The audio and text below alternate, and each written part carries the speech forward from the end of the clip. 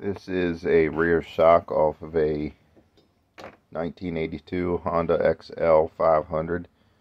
Probably also fits other similar bikes, but this happens to come off of my XL500. Just a little bit interesting. So you can see part number 16 and 17. That's what we got here. You see it's actually a drain tube, and this part is actually a seal, and it seals against the shock body.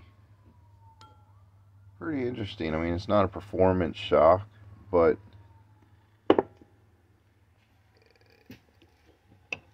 in 40 years, look at the condition of this.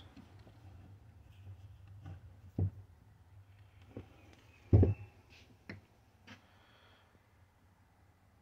old technology works.